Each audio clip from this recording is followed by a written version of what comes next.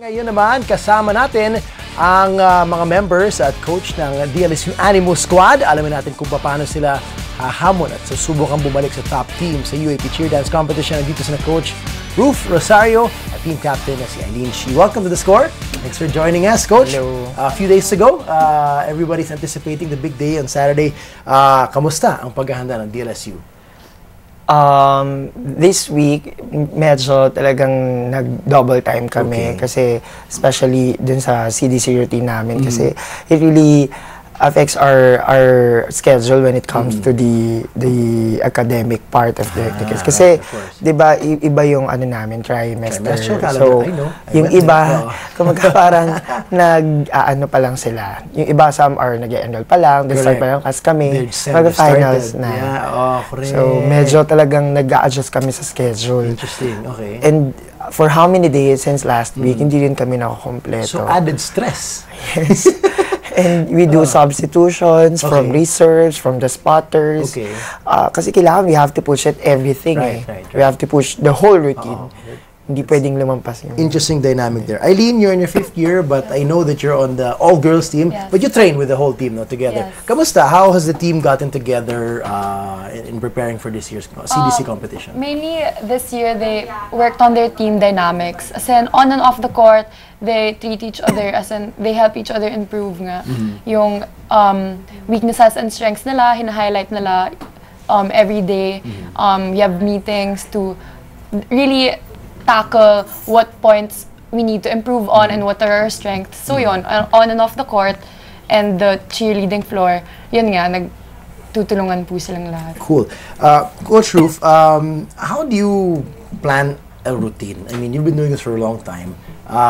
We know that the CDC format is different from the cheerleading format. So, ang daming dynamics. May dance, may ano, di ba? Ang dami, stunting. Paano pinaplan yan? How do you put it together in your head? Do you collaborate with the team members and say, what can we do? Can we do this? Or is it something that you have in your mind and say, okay, ito gagawin? First, we have to finalize our program, especially all the cheerleading skills before we go to our dance part. Kasi knowing that in LaSalle, we are in a traditional team, which we do trads for the boys, and mostly yung girls lang yung nagda-dance. But when final na yung lineup namin, dun na kami nagsa-start na buuin yung ibang dance part namin. But like the cheerleading part, which is the tosses, stunts, pyramids, and tumblings, year-round namin siya pinapractice. Okay. Eileen, what's it like, and I asked this to some of the members of FU kanina, what's it like you prepare for such a long time, and then you have just one moment, one routine, a few minutes to perfect it. Kamusta yung mindset ng team? Siyempre, it's very, nakaka-pressure siya talaga. Kasi, we always say this, na parang, unlike other sports, na parang, kaya you lose today, meron kang next game na pang bawi. May round robin, di ba? Or may best of 3. Ito, this is it you have to wait for one whole year kasi to get back on the floor. So as much as possible, habang hindi pa kami in season, we really train hard and make sure that every day we're improving. In terms of expectation, LaSalle is a very competitive school in all sports. General championship, we're always competing for that as well, maliban sa basketball. So, 2013, correct? It was the last time you placed in the top 3? Yes. Kamustang, expectations or goals inyo to crack the top 3 again? I just tell the kids na pull the routine, and after that, we'll just, if we win, we're really blessed on that part. Kasi, like what I've said, medyo mabilis kami mag-turnover ng ng tao. Kumaga, ang bilis mawala, nagagamit pa lang namin din, nabuo namin yung isang malakas na batch. Kumaga next year, biglang magpapalit-ulit kami kasi ang daling gumraduate. So, kung ano yung nabuo namin na competing team, mina-maximize namin lahat ng skills. How many are coming back from last year's squad ba? I think half. We have half our rookies. That's a little tough.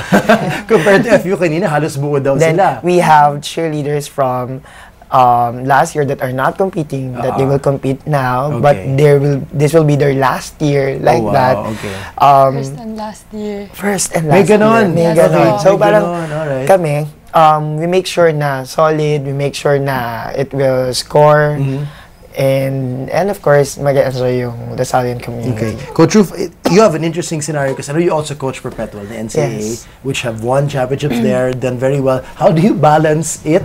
Not just your time, but how you share your knowledge and your what you want to do with this team and that team. Paano mo nagagawa? Again, I manage especially the program of Okay. my staff, and then sabay nagte-training kami ng kung ano yung program na finalize, sabay namin ginagawa at the same time, and then syempre time management when will I go to Perpetual and to DLSU. But again, Cheerdance is different because in NCAA it's a cheerleading competition. Yes, It's more on the varsity type competition. But here in NCAA you have to focus especially more on the dance because it's a 50-point dance score. Kumbaga yung 50 na half, it is divided into the cheer elements. But the solid 50 is for the dance part. Eileen, you've been around for 5 years. How have you seen the sport grow in the last 5 years and how big of an event this is now? The competition gets tougher every year. We can't deny that all the teams are really improving at a fast pace. So the best we can do lang talaga is to concentrate on what our team has and what our team has to offer, highlight our strengths, and yun, hopefully we place this year. Well, what's it like for the crowd? LaSalle, we know, is a very loyal crowd as well, always supportive of all the teams. For the Cheerdance, kamusta yung hangat din nila na maibalik yung team sa top teams there? We are really blessed kasi before hindi pa kami ganun sa crowd namin eh. Then nung nag-start na nanalo kami ng 2011, then nasunod ng 2013. It's getting better, yeah. Nagugulat kami kasi mas marami ng Lasalian sa Langisam. Not only the tough-based students, but also in other LaSalle schools. Other LaSalle schools are coming out to support you guys. Yes. So definitely, it's the must-watch event. So best of luck on Saturday. Hope everybody stays healthy and prepared. And we expect a great show from all the schools. Salamat. Thanks, guys. Good luck. Thank you. Thank you. Also. Hi guys, keep watching The Score for the latest sports updates and don't forget to subscribe to the ABS-CBN Sports in Action YouTube channel.